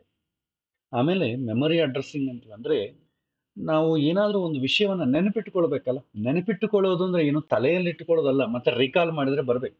ಸ್ಮರಣ ಶಕ್ತಿ ಅಂತ. ರಾತ್ರೆಲ್ಲ ಪುಸ್ತಕ ತಗೊಂಡು ಓದಿದ್ವಿ, ತಲೆಯಲ್ಲಿ ಇದೆ, ಅದೇ ತಲೆಯಲ್ಲಿ ಉಂಟು ಭದ್ರವಾಗಿ, ಅದು ಹೊರಗೆ ಬರಬೇಕಲ್ಲ. ಎಕ್ಸಾಮಿನೇಷನ್ ಹಾಲಲ್ಲಿ ಹೊರಗೆ ಬರಬೇಕಲ್ಲ, ಅದನ್ನ ರೀಕಾಲ್ ಮಾಡಬೇಕು. ರೀಕಾಲ್ ಮಾಡಬೇಕಾದ್ರೆ ಎಲ್ಲಿ ಸ್ಟೋರ್ ಮಾಡಿದ್ದೀವಿ, ಹೇಗೆ ಸ್ಟೋರ್ ಮಾಡಿದ್ದೀವಿ, ನೆನಪು ಬರಬೇಕು ತಾನೆ. ಅದಕ್ಕೆ ಮೆಮೊರಿ ಅಡ್ರೆಸ್ಗೆ ನಾವು ತಲೆಯಲ್ಲಿ ಸ್ಟೋರ್ ಮಾಡ್ಕೊಳ್ಬೇಕಾದ್ರು, ರಿಕಾಲ್ ಮಾಡಬೇಕಾದ್ರು ಖಂಡಿತವಾಗೂ ಬುದ್ಧಿ ಅಂತ ಅಂಬೋದಿರಬೇಕು, ಇಲ್ಲದ್ರೆ ಸಾಧ್ಯ ಇಲ್ಲ. ಬುದ್ಧಿಗಿರುವಂತ ಕೆಲವೊಂದು ವೀಕ್ನೆಸ್ ಇದೆ. ಬುದ್ಧಿಗೆ ನಿರ್ಣಯ ಮಾಡಬೇಕಾದ್ರೆ ಪ್ರತ್ಯಕ್ಷವಾದಂತ ಇದೇನೂ ಇಲ್ಲ, ಔಟ್ಸೈಡ್ ವರ್ಡ್ ಜೊತೆ ಕಾಂಟ್ಯಾಕ್ಟ್ ಇಲ್ಲದ ಕಾರಣ ಕರೆಕ್ಟಾಗಿ ಇನ್ಫಾರ್ಮೇಶನ್ ಬರುತ್ತೆ ಅಂತ ಗ್ಯಾರಂಟಿ ಇಲ್ಲ. ಇಂದ್ರಿಯಗಳು ಏನ್ ಮಾಡುತ್ತೆ, ತನಕ ಸಿಕ್ಕಿದಂತ ವಿಷಯಗಳನ್ನ ಇದೇ ಕರೆಕ್ಟ್ ಅಂತೇಳಿ ಬುದ್ಧಿಗೆ ಇನ್ಫಾರ್ಮೇಶನ್ ಕೊಡುತ್ತೆ. ಬುದ್ಧಿ ಅದ್ರ ಜೊತೆ ಪ್ರಾಸೆಸ್ ಮಾಡುತ್ತೆ. ನನಗೆ ಗೊತ್ತಿದ್ದೇ ಸತ್ಯ ಅಂತ ಮೋಹಕ್ಕೊಳಗಾಗುತ್ತೆ. ಸೊ ಇನ್ನೊಂದು ಏನಂತಂದ್ರೆ, ಬುದ್ಧಿಗೆ ಇನ್ಫಾರ್ಮೇಶನ್ ಬೇಕಾದ್ರೆ ಮೈಂಡ್ ಮೇಲೆ, ಇಂದ್ರಿಯಗಳ ಮೇಲೆ ಡಿಪೆಂಡ್ ಆಗ್ಬೇಕು. ಬುದ್ಧಿಗೂ ಅವೆರಡಕ್ಕೂ ಸಹಕಾರ ಇಲ್ಲ, ಕೋಆಪರೇಷನ್ ಇಲ್ಲ ಅಂತಂದ್ರೆ ವ್ಯಾಲ್ಯೂ ಜಡ್ಜ್ಮೆಂಟ್ ಬರಲ್ಲ. ಇನ್ನೊಂದು, ಬುದ್ಧಿಗೆ ಕಣ್ಣಿಗೆ ಕಾಣಿಸುವ ವಿಚಾರಗಳನ್ನು ಮಾತ್ರವೇ ಜಡ್ಜ್ಮೆಂಟ್ ಕೊಡ್ಲಿಕ್ಕಾಗತ್ತೆ. ಯಾಕೆಂದ್ರೆ ಇಂದ್ರಿಯಗಳು ಹಿಡ್ಕೊಳ್ಳೋದು ಯಾವುದನ್ನ, ಕಣ್ಣಿಗೆ ಕಾಣಿಸೋದು ಮಾತ್ರವೇ. ಇಂದ್ರಿಯಗಳಿಗೆ ಯಾವ್ದು ಇಂದ್ರಿಯಗಳು ಅಂದ್ರೆ ಏನು, ಭೌತಿಕವಾಗಿ ಏನ್ ಕಾಣುತ್ತೋ ಅದನ್ನು ಕೊಡುತ್ತೆ, ಬೇರೆದನ್ನು ಕೊಡಲ್ಲ. ಈಗ ಪುಣ್ಯ ಪಾಪ, ಭಗವಂತ ಅಂತಿದೆ, ಭಗವಂತ ಕಣ್ಣಿಗೆ ಕಾಣ್ತಾನ, ಕಿವಿಗೆ ಕೇಳ್ತಾನ, ಯಾವುದಕ್ಕೂ ಇಂದ್ರಿಯಗಳನ್ನು ಹಿಡ್ಕೊಳ್ಳಿಕ್ಕೆ ಆಗೋದೇ ಇಲ್ಲ. ಭಗವಂತನ ವಿಚಾರದಲ್ಲಿ ಬುದ್ಧಿ ಜಡ್ಜ್ಮೆಂಟ್ ಆಗಲ್ಲ. ಪುಣ್ಯ ಪಾಪಗಳು, ಸ್ವರ್ಗ ನರಕ, ಇದನ್ನ ಡೈರೆಕ್ಟ್ ಆಗಿ ಇನ್ಫಾರ್ಮೇಶನ್ ಗೊತ್ತಾಗಲ್ಲ. ಸೊ ಆಧ್ಯಾತ್ಮಿಕ ವಿಚಾರದಲ್ಲಿ ಬುದ್ಧಿಗೆ ಡೈರೆಕ್ಟ್ ಆಗಿ ವ್ಯಾಲ್ಯೂ ಜಡ್ಜ್ಮೆಂಟ್ ಕೊಡ್ಲಿಕ್ಕೆ ಆಗಲ್ಲ. ಅಂತ ವೇಳೆ ಏನ್ ಮಾಡ್ಬೇಕು, ಈಗ ಅಮೆರಿಕಾಗೆ ಹೋಗ್ಬೇಕು, ನಾನು ಇದ್ದಕ್ಕಿದ್ದಂಗೆ ನನಗೆ ಕರೆದಿದ್ದಾರೆ. ಅಮೆರಿಕ ಹೋಗ್ಬೇಕಾದ್ರೆ ಏನ್ ಮಾಡ್ಬೇಕು, ನನ್ನ ಬುದ್ಧಿಗೆ ಅಮೆರಿಕಾಲಿ ಹೇಗಿರುತ್ತೆ ಅಂತ ನಂಗೆ ಗೊತ್ತಾಗತ್ತಾ? ಗೊತ್ತಾಗಲ್ಲ. ಅಮೆರಿಕಾದಲ್ಲಿ ಹೋದವರು ಯಾರಿದ್ದಾರೆ ಅವ್ರನ್ನ ಕೇಳಿ ನಾ ಹೀಗೆ ಬರಬೇಕು ಅಂತ ಕೂತಾ ಇದ್ದೀನಿ, ಆ ಏರಿಯಾ ಹೇಗೆ, ಅಲ್ಲಿ ಎಲ್ಲ ಸಿಗತ್ತಾ ನನಗೆ ಬೇಕಾದ್ದು, ಅಲ್ಲಿ ಜನಜೀವನ ಹೇಗಿರುತ್ತೆ ತಿಳ್ಕೊಳ್ತೇವೆ. ಹೇಗೆ ನಮಗೆ ಗೊತ್ತಿಲ್ಲದ ಕಡೆ ಹೋಗಬೇಕಾದ್ರೆ ಯಾರನ್ನ ಗೊತ್ತಿದ್ದವರನ್ನು ತಿಳ್ಕೊಳ್ತೀವೋ, ಹಾಗೆ ಭಗವಂತನ ವಿಚಾರ ನಾವು ಡೈರೆಕ್ಟ್ ಆಗಿ ಗೊತ್ತಿಲ್ಲದ್ರೆ ಭಗವಂತನ ಬಗ್ಗೆ ಯಾರಿಗೆ ಗೊತ್ತಿದೆ ಅವರನ್ನು ಕೇಳಿ ಹೇಳ್ಕೊಡ್ತೇವೆ. ಅದನ್ನೇ ವೇದಗಳು, ಶಾಸ್ತ್ರಗಳು ಅಂತೇವೆ. ಬುದ್ಧಿಯಿಂದ ಡೈರೆಕ್ಟ್ ಆಗಿ ಹಿಡ್ಕೊಳ್ಲಿಕ್ಕೆ ಆಗೋದು. ಬುದ್ಧಿಗೆ ಒಂದು ದೊಡ್ಡ ವೀಕ್ನೆಸ್ ಅಂತಂದ್ರೆ ಲೇಸಿನೆಸ್. ಬಹಳ ಜನ ಅವನು ತುಂಬಾ ಲೇಜಿ ಅಂತಾರೆ. ಲೇಜಿ ಅಂತ ಅಂಬೋದು ಶರೀರಕ್ಕೆ ಸಂಬಂಧಪಟ್ಟದಲ್ಲ, ಬುದ್ಧಿಗೆ ಸಂಬಂಧಪಟ್ಟದ್ದು. ಅವನು ಏನಾದ್ರೂ ಕೆಲಸ ಮಾಡ್ಬೇಕಾದ್ರೆ ಫಸ್ಟ್ ಇನ್ಸ್ಟ್ರಕ್ಷನ್ ಬುದ್ಧಿಯಿಂದ ಅವನಿಗೆ ಆಕ್ಟಿವೇಟ್ ಆಗ್ಬೇಕು. ಬುದ್ಧಿ ಯಾವಾಗ ಸೋಮಾರಿತನದಿಂದ ಇರ್ತೀಯೋ ಅವನು ಏನ್ ಕೆಲಸ ಮಾಡ್ಲಿಕ್ಕೂ ಆಗಲ್ಲ. ಇದು ವಿದ್ಯಾರ್ಥಿಗಳಲ್ಲಿ ಇದು ಜಾಸ್ತಿ. ವಿದ್ಯಾರ್ಥಿಗಳು ತುಂಬಾ ಲೇಜಿ ಅಂತಂದ್ರೆ ಏನು, ಬುದ್ಧಿ ಬೇಗ ಕೆಲಸ ಮಾಡ್ತಾ ಇಲ್ಲ ಅಂತ ಅರ್ಥ, ಬೇಗ ಫಂಕ್ಷನಿಂಗ್ ಆಗಲ್ಲ. ಸೊ ಇದು ಬುದ್ಧಿ ಬಗ್ಗೆ. ಬುದ್ಧಿ ಕೆಲಸಗಳು ಶಾಸ್ತ್ರ ಹೇಳುತ್ತೆ, 4 ತರ ಕೆಲಸ ಮಾಡುತ್ತೆ ಬುದ್ಧಿ. 4 ಕೆಲಸ ಮಾಡ್ತದೆ, ಸ್ಟೆಪ್ ಬೈ ಸ್ಟೆಪ್ ಒಂದೊಂದು. ಅದರಲ್ಲಿ ವಸ್ತು ವಿಶ್ಲೇಷಣೆ, ವರ್ಗೀಕರಣೆ, ಕಾರ್ಯಾಕಾರರ ಸಂಬಂಧ, ನಿಷ್ಕರ್ಷೆ, ಕೊನೆಯದಾಗಿ ಕಾರ್ಯಕಾರ್ಯ ನಿರ್ಣಯ, ವ್ಯಾಲ್ಯೂ ಜಡ್ಜ್ಮೆಂಟ್ ಅಂತ ಕರಿತೇವೆ. ಇದು 4 ಅನ್ನೋದು. ಸೊ ಬುದ್ಧಿಯ ಕಾರ್ಯವಿಧಾನದಲ್ಲಿ ಈ 4 ಸಂಗತಿಗಳು ತುಂಬ ಇಂಪಾರ್ಟೆಂಟ್. ಅದರಲ್ಲಿ ಮೊದಲನೇದು ಕಾರ್ಯಗಳ ನಿಷ್ಕರ್ಷೆ. ವಸ್ತು ವಿಶ್ಲೇಷಣೆ ಅಂತಂದ್ರೆ ಯಾವ ವಸ್ತುವನ್ನ, ಯಾವ ವಿಷಯವನ್ನ ನಾವು ವಿಶ್ಲೇಷಣೆ ಮಾಡಬೇಕು, ಅದರಲ್ಲಿ ರಚನೆಯಲ್ಲಿ ಸೇರಿರುವ ನಾನಾ ದ್ರವ್ಯಾಂಶಗಳನ್ನು ಪ್ರತ್ಯೇಕ ಮಾಡಿ ವಿಂಗಡಿಸುವುದು ಅನಾಲಿಸಿಸ್. ಇದು ನಿಮಗೆ ಈ ಸೀರೆಗಳ ಪರ್ಚೇಸ್ ಮಾಡೋ ಭಾಷೆಯಲ್ಲಿ ಹೇಳಬೇಕಾದ್ರೆ, ಸೀರೆಗಳು ನೋಡ್ತಾ ಇರ್ತಾರೆ. ನೋಡ್ತಾ ಇದ್ದಾಗ ಅದರಲ್ಲಿ ಚೆನ್ನಾಗಿರೋದು ಯಾವುದೋ ಅದನ್ನ ಪಕ್ಕಕ್ಕೆ ಇಡ್ತಾ ಬರ್ತಾರೆ, ಉಳಿದೆಲ್ಲ ಹಂಚ್ತಾರೆ. ಒಂದು 10-15 ಹಂಗೆ ಪಕ್ಕಕ್ಕೆ ಇಡ್ತಾ ಬರ್ತಾರೆ. ಅವನು ಹೇಳ್ತಾನೆ, ನಿಮಗೆ ಚೆನ್ನಾಗಿರೋದು ಪಕ್ಕಕ್ಕೆ ಇಟ್ಕೊಳ್ಳಿ, ಬೇರೆದು ಬಿಟ್ಬಿಡಿ. ಅದರಲ್ಲಿ ಮತ್ತೆ ವ್ಯಾಲ್ಯೂ ಜಡ್ಜ್ಮೆಂಟ್ ಮಾಡಿ. ಮೊದಲು ಏನು ಮಾಡ್ತೇವೆ? ಅನಾಲಿಸಿಸ್ ಮಾಡ್ತೇವೆ. ಎರಡನೇದು ವರ್ಗೀಕರಣೆ ಅಂತಂದ್ರೆ ವಸ್ತು ಅಂತರ್ಗತವಾದ ನಾನಾ ಅಂಶಗಳು, ಅವುಗಳಲ್ಲಿ ಸ್ವಭಾವ ಲಕ್ಷಣಗಳು ಅನುಸರಿಸಿ ಜಾತಿ ಜಾತಿಯಾಗಿ ವಿಂಗಡಿಸುವುದು. ಯಾವಾಗ ಒಂದು 10 ಸೀರೆಗಳನ್ನ ಪಕ್ಕಕ್ಕೆ ಇಟ್ಟಿರ್ತೀವೋ ಅದರಲ್ಲಿ ಮತ್ತೆ ಇನ್ನೊಂದ್ಸಲ ಫಿಲ್ಟರ್ ಅಪ್ಲೈ ಮಾಡ್ತೇವೆ. ಅದರಲ್ಲಿ ರೇಟು, ಆ ಕಲರು, ಆಮೇಲೆ ಆ ಕಲರಲ್ಲಿ ನನಗೆ ಬೇಕಾದ ಡಿಸೈನ್, ಅದು ಹೇಳ್ತಿರ್ತಾರೆ ಪಾಪ, ತುಂಬ ಗೋಳಾಗ್ತದೆ ಪಾಪ ಅವ್ರಿಗೆ. ಈ ಕಲರಲ್ಲಿ ಈ ಡಿಸೈನ್ ಇದೆಯಾ ಅಂತ ಕೇಳಿದ್ರೆ ಅವನು ತುಂಬ ಕಷ್ಟ ಆಗ್ತದೆ ಪಾಪ. ಇಲ್ಲ ಮೇಡಮ್ ಇದೊಂದೇ ಪೀಸ್ ಇದೆ ಅಂತ ಹೇಳಿ. ಆ ಥರ ಕ್ಲಾಸಿಫಿಕೇಶನ್, ಇಷ್ಟವಾದದಲ್ಲಿ ಮೆಜಾರಿಟಿ ಯಾವುದು ನನಗೆ ಸಂಬಂಧಪಟ್ಟದ್ದಿದೆ ಅದನ್ನೆಲ್ಲ ಪಕ್ಕಕ್ಕೆ ಇಡ್ತಾನೆ. ಇದು ಒಂದು ಸೀರೆ ವಿಷಯದಲ್ಲೇ ಅಲ್ಲ, ನಾವು ಬುದ್ಧಿಯನ್ನ ಉಪಯೋಗ ಮಾಡಿ ಏನೇನು ಕೆಲಸ, ವಸ್ತು, ವಿಷಯ, ವ್ಯಕ್ತಿ, ಒಂದು ಸಂಬಂಧವನ್ನು ಆಯ್ಕೆ ಮಾಡ್ಕೋಬೇಕಾದ್ರೆ ಕೂಡ ಇದೇ. ಒಂದು ಹೆಣ್ಣನ್ನ ಮದುವೆಗೆ ಆಯ್ಕೆ ಮಾಡ್ಕೋಬೇಕು, ಗಂಡನ್ನ ಆಯ್ಕೆ ಮಾಡ್ಕೋಬೇಕಾದ್ರೆ ಕೂಡ ಇದೇ ಪದ್ಧತಿ. ಆದರೆ ಇವತ್ತು ಕ್ರೈಟೀರಿಯಾ ಬೇರೆ. ಹಿಂದಿನ ಕಾಲದಲ್ಲಿ ನಮ್ಮ ಮಗನಿಗೆ ಒಳ್ಳೆ ಹೆಣ್ಣು ಬೇಕು ಅಂತಂದಾಗ ಅವರು ಒಳ್ಳೆ ಗುಣವತಿ, ರೂಪವತಿ ಆದಂಥ ಹುಡುಗಿಯನ್ನ ಹುಡುಕ್ತಿದ್ರು. ಈಗ ಇಲ್ಲ, ಶ್ರೀಮಂತಿಗೆ ಆ ಹುಡುಗಿ ಏನು ಓದಿದ್ದಾಳೆ, ಎಷ್ಟು ಸಂಬಳ ಬರುತ್ತೆ, ತಂದೆ ತಾಯಿ ಇದ್ದಾರಾ ಇಲ್ಲ, ಸ್ವಂತ ಮನೆ ಇದೆಯಾ ಇಲ್ವಾ. ಸೊ ನಮಗೆ ಬೇಕಾದ ರಿಕ್ವೈರ್ಮೆಂಟ್ ನೋಡ್ಕೊಳ್ತೀವಿ, ನಮಗೆ ಬೇಕಾದಂಥ ಕ್ಲಾಸಿಫಿಕೇಶನೇ ಬೇರೆ. ಇನ್ನು ಮೂರನೆಯದು ಬುದ್ಧಿ ಸಂಗತಿಯ ಕಾರ್ಯಕಾರಣ ಸಂಬಂಧ ನಿಷ್ಕರ್ಷೆ. ಇದು ಈ ಥರ ನೋಡೋದು. ಸೊ ನನಗೆ ಬೇಕಾದದ್ದು ಒಂದು ವಸ್ತುವಿನಲ್ಲಿ ಎಷ್ಟು ಪ್ರಮಾಣ ಇದೆ, ಅದು ಇನ್ನೊಂದರಲ್ಲಿ ಎಷ್ಟು ಕಡಿಮೆ ಇದೆ, ಅದರಲ್ಲಿ ಇಷ್ಟು ಪ್ರಮಾಣ ಸೇರಿದ್ರೆ ಏನಾಗುತ್ತೆ, ಈ ಥರ ಗೊತ್ತು ಮಾಡಿಕೊಳ್ಳೋದು. ಇದನ್ನೇ ಕಾಸಿಯಾಲಿಟಿ ಅಂತ ಕರಿತೇವೆ. ಕೊನೆಗೆ ಏನಾಗ್ತದೆ? Value judgment. ಸೊ ಬರಬಹುದಾದಂಥ ಫಲಿತಾಂಶ ಒಳ್ಳೆಯದೆಷ್ಟು, ಕೆಟ್ಟದೆಷ್ಟು, ಅದು ಯುಕ್ತವೇ ಅಲ್ಲವೇ, ಈ ಥರ ನಿಷ್ಕರ್ಷೆ ಮಾಡೋದು. ಇದನ್ನೇ ವ್ಯಾಲ್ಯೂ ಜಡ್ಜ್ಮೆಂಟ್ ಅಂತ ಕರಿತೇವೆ. ಸೊ ಈ ಥರ ಮಾಡಿ ಬುದ್ಧಿ ಕೆಲಸ ಮಾಡ್ತದೆ. ಇದರಲ್ಲಿ ಕೂಡ ಸಾತ್ವಿಕ, ರಾಜಸ, ತಾಮಸ ಅಂತಂಬ 3 ಗುಣ ಇದೆ. ಸಾತ್ವಿಕ ಬುದ್ಧಿ, ರಾಜಸ ಬುದ್ಧಿ, ತಾಮಸ ಬುದ್ಧಿ. ಇದು ನಮಗೆ ತುಂಬ ಇಂಪಾರ್ಟೆಂಟ್ ನಮ್ಮ ಜೀವನದಲ್ಲಿ. ಯಾಕೆಂತಂದ್ರೆ ಪ್ರತಿಯೊಂದರಲ್ಲಿ ನಾವು ಕಷ್ಟಗಳನ್ನು ಒಳಗಾಗೋದಿಲ್ಲ ಅಂತಂದ್ರೆ ಬುದ್ಧಿ ಬಲದ ಲೋಪದಿಂದಲೇ. ಒಂದು ಸರಿಯಾದಂಥ ಡೆಸಿಷನ್ ತಗೊಳ್ಳಿಲ್ಲ ಅಂತಂದ್ರೆ ಸಮಯಕ್ಕೆ, ಅದರಿಂದ ಮುಂದೆ ಆಗುವುದಂಥ ಅನಾಹುತಗಳು ತುಂಬ ಜಾಸ್ತಿ. ಯಾಕೆಂದ್ರೆ ಎಲ್ಲ ವಿಷಯಗಳಲ್ಲಿ ನಾವು ಈ ರೀತಿ ಮಾಡಲ್ಲ. ನಮಗೆ ಬೇಕಾದ ವಿಷಯದಲ್ಲಿ ಮಾತ್ರ ಮಾಡ್ತೇವೆ, ಎಲ್ಲ ವಿಷಯದಲ್ಲಿ ನಾವು ಮಾಡಕ್ಕೆ ಹೋಗಲ್ಲ. ಈಗ ಒಂದು ಹಣ ವಿಚಾರದಲ್ಲಿ ನಾನು ಜೀವನದಲ್ಲಿ ಸೆಟಲ್ ಆಗಬೇಕು, ನನ್ನ ಕೆರಿಯರ್ ಚೆನ್ನಾಗಿರಬೇಕಾದ್ರೆ ಏನು ಮಾಡಬೇಕು ಅಂತ ಬಂದಾಗ ನಾವು ಇದನ್ನು ರೂಪಿಸಿಕೊಡ್ತೇವೆ. ಫಸ್ಟು ನಾನು ಯಾವ ಥರ ಓದಬೇಕು, ಯಾವ ಥರ ಓದಿದ್ರೆ ಏನು ಉದ್ಯೋಗ ಬರುತ್ತೆ, ಅದು ನನಗೆ ಯುಕ್ತವೋ ಅಯುಕ್ತವೋ, ನನ್ನ ರಿಕ್ವೈರ್ಮೆಂಟ್ಸ್ಗೆ ತಕ್ಕಂತೆ ಅದು ಹೇಗೆ ಕೊಡುತ್ತೆ, ಆಮೇಲೆ ಫೈನಲ್ ಆಗಿ ಆ ಕೋರ್ಸನ್ನು ಸೆಲೆಕ್ಟ್ ಮಾಡಿಕೊಳ್ಳೋಣ. ಈ ರೀತಿ ಆಗ್ತದೆ. ಇದು ಲೌಕಿಕ ವಿಚಾರದಲ್ಲಿ, ಅದು ನಮ್ಮ ಕೆರಿಯರ್ ವಿಚಾರದಲ್ಲಿ ತುಂಬ ಹೆಲ್ಪ್ಫುಲ್ ಆಗುತ್ತೆ. ಅದೇ ಆಧ್ಯಾತ್ಮಿಕ ವಿಚಾರದಲ್ಲಿ ಕೂಡ ಒಂದು ಕೆರಿಯರ್ ಇದೆ. ಅಂದ್ರೆ ಏನು? ಶಾಂತಿಯನ್ನು ಪಡೆಯೋದು, ಮೋಕ್ಷವನ್ನು ಪಡೆಯೋದು, ಭಗವಂತನ ಅನುಗ್ರಹವನ್ನು ಪಡೆಯೋದು ಅಂತ ಇರುತ್ತೆ. ಇದು ಕೂಡ ಒಂದು ಸಬ್ಜೆಕ್ಟ್ ತಾನೆ, ಇದು ಕೂಡ ಒಂದು ರಿಕ್ವೈರ್ಮೆಂಟ್ ತಾನೆ. ಇದಕ್ಕೆ ಏನು ಮಾಡಬೇಕು ಏನು ಗೊತ್ತಿಲ್ಲ.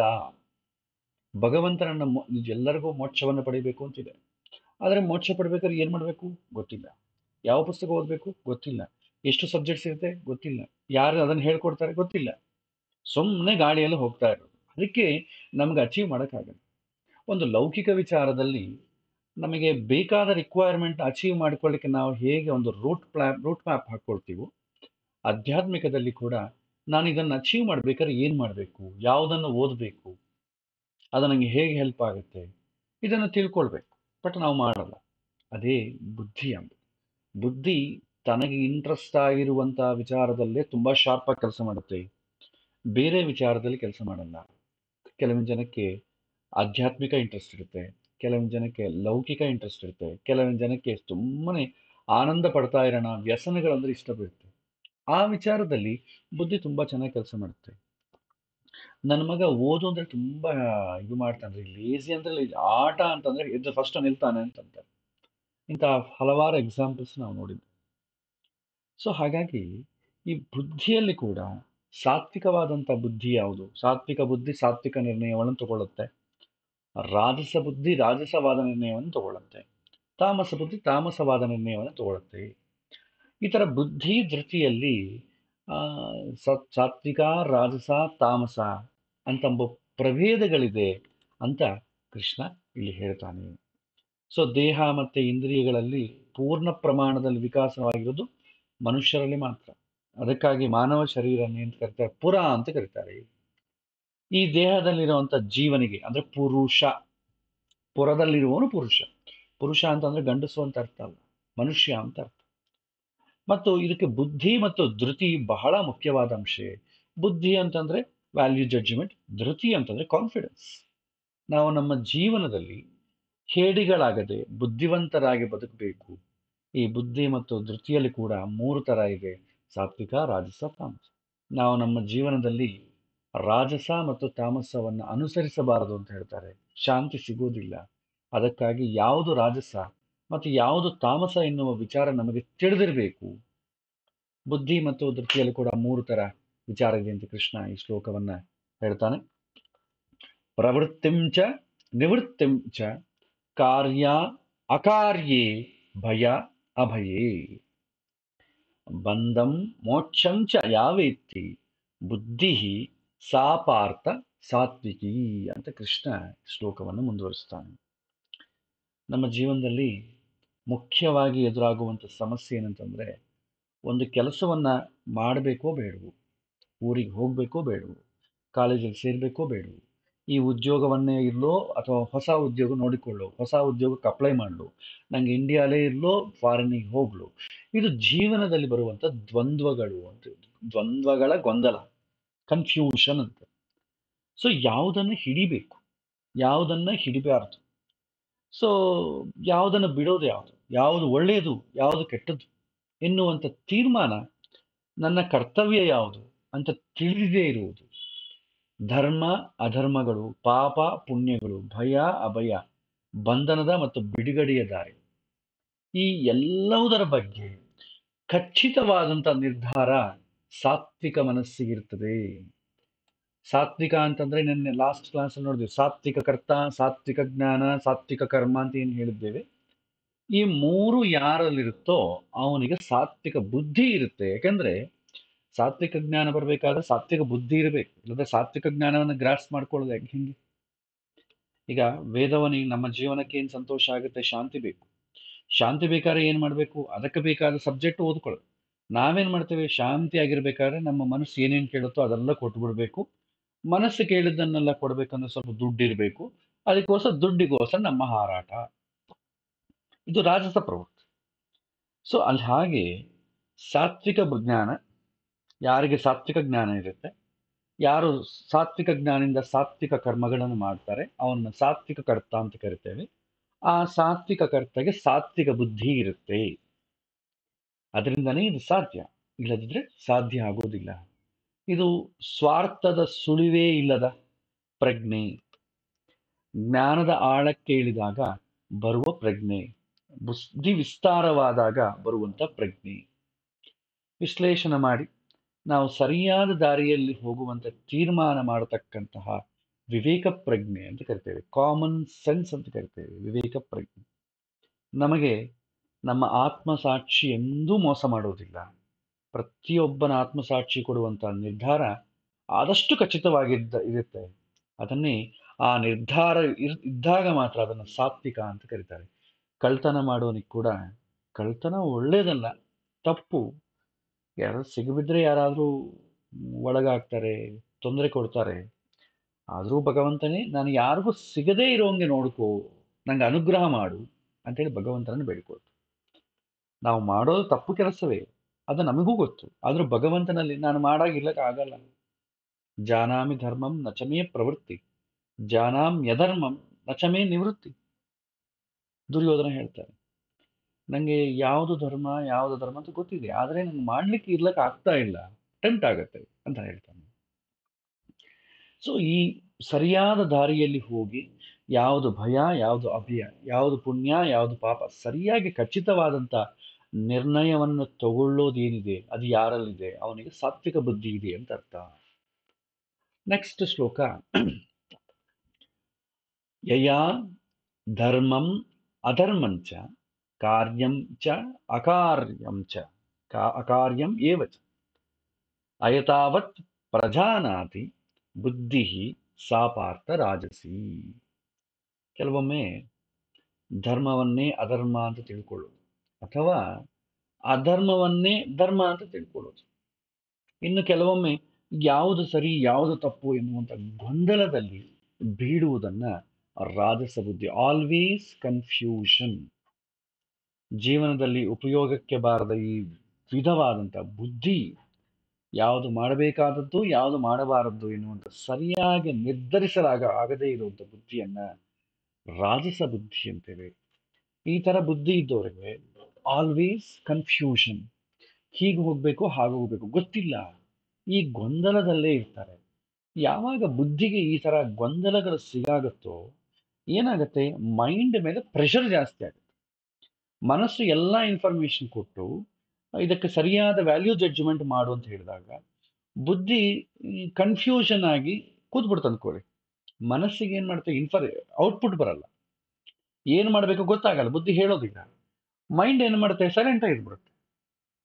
ಯಾವಾಗ ಒಂದು ವಿಷಯದಲ್ಲಿ ನಾವು ಕನ್ಫ್ಯೂಷನ್ ಆಯಿತು, ಇನ್ನು ಮುಂದೆ ಮಾಡಬೇಕಾದಂಥ ಎಲ್ಲ ಕೆಲಸಗಳು ಕ್ಯೂ ಅಲ್ಲಿ ನಿಂತಿರುತ್ತೆ.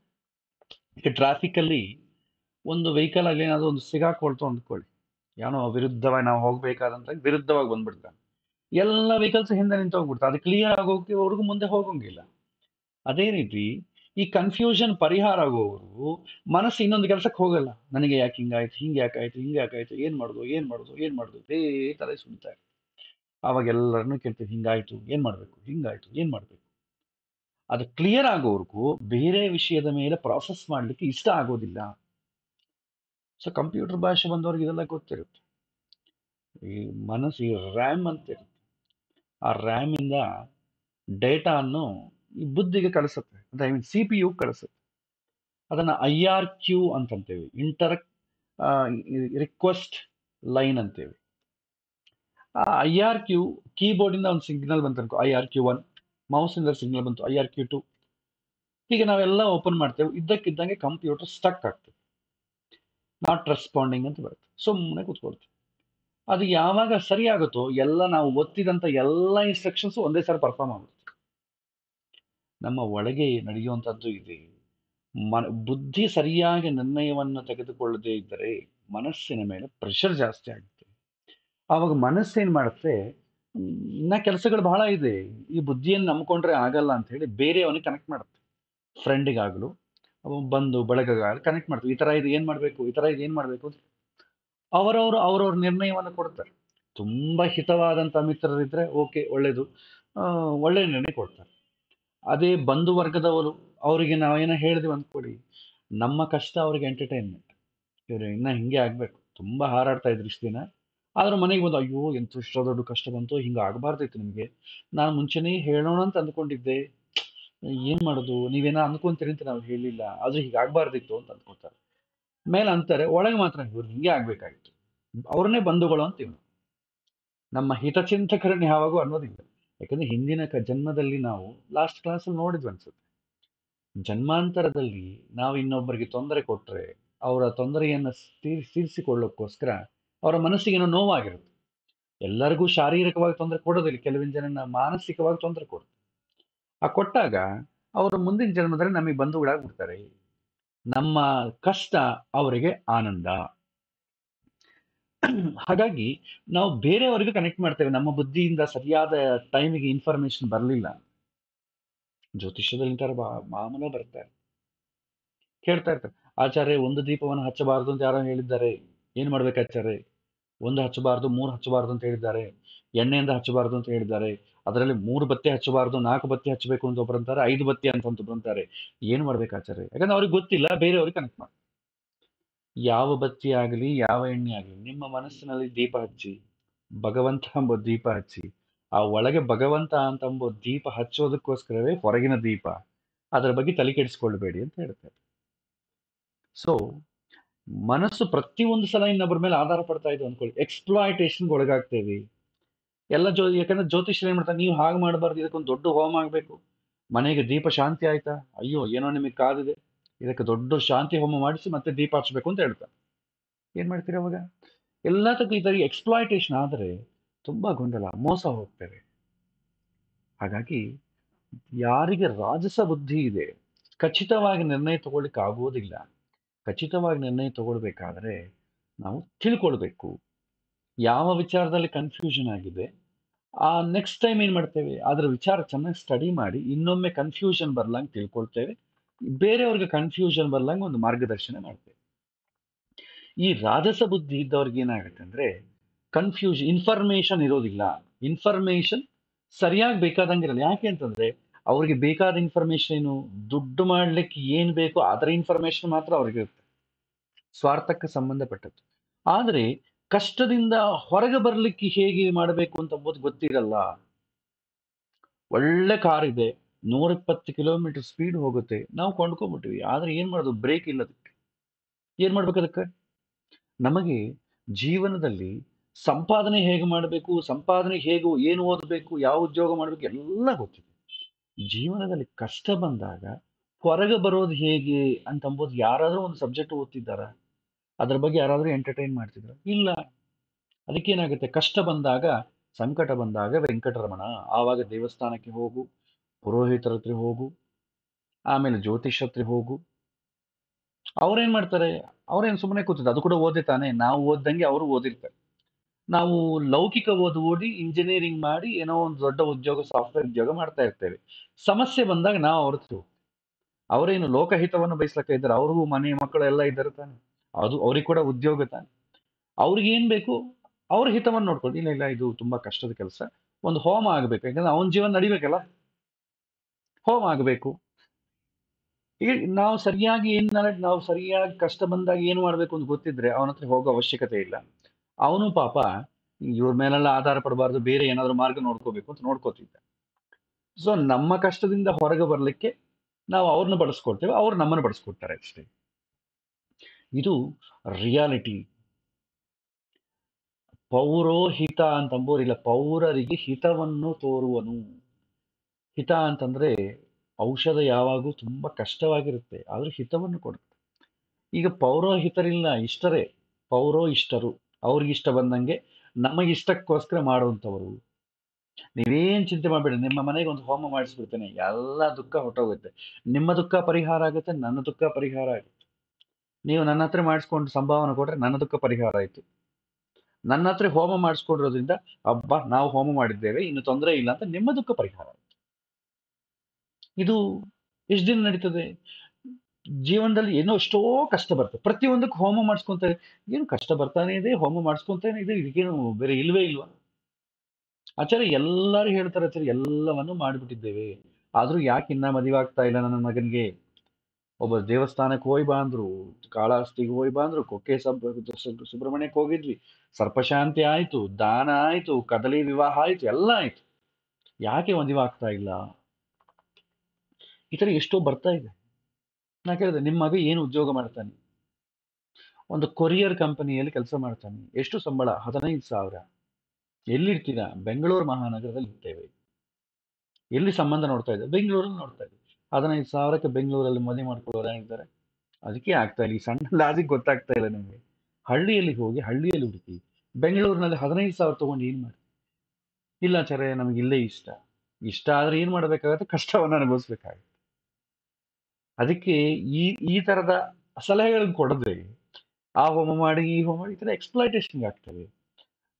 ನಮ್ಮ ಬುದ್ಧಿ ರಾಜಸವಾಯಿತು ಅಂತಂದ್ರೆ ಆ ರಾಜಸ ಪುರೋಹಿತರನ್ನ, ಆ ರಾಜಸ ಜ್ಞಾನವನ್ನ, ರಾಜಸ ಕರ್ಮಗಳನ್ನೇ ಅದು ಆಧಾರ ಪಡುತ್ತೆ. ನಮ್ಮ ಬುದ್ಧಿ ಸಾತ್ವಿಕ ಆದರೆ ಸಾತ್ವಿಕವನ್ನೇ ಅಪ್ರೋಚ್ ಮಾಡುತ್ತೆ. ಹಾಗಾಗಿ ಬುದ್ಧಿಯನ್ನು ರಾಜಸ ಬುದ್ಧಿಯಾಗಿ ಬೆಳೆಸಿಕೊಳ್ಳಬಾರದು, ಸಾತ್ವಿಕ ಬುದ್ಧಿಯಾಗಿ ಬೆಳೆಸಿಕೊಳ್ಳಬೇಕು. ಸಾತ್ವಿಕ ಬುದ್ಧಿ ಆಗಬೇಕಾದ್ರೆ ಏನು ಮಾಡಬೇಕು? ಸಾತ್ವಿಕ ಜ್ಞಾನ, ಸಾತ್ವಿಕ ಕರ್ಮಗಳ ಮಾಡಿದರೆ ಸಾತ್ವಿಕ ಕರ್ತನಾಗ್ತೇವೆ. ಆವಾಗ ನಾವು ಎಲ್ಲ ಕೂಡ ಏನು ಕನ್ಫ್ಯೂಷನ್ ಇರಲ್ಲ, ಪ್ರತಿಯೊಂದು ಕ್ಲಾರಿಟಿ ಇರುತ್ತೆ. ಇದು ಸಾತ್ವಿಕ ಬುದ್ಧಿಯ ಬಗ್ಗೆ. ಮತ್ತೆ ಮತ್ತೊಂದು ಶ್ಲೋಕ,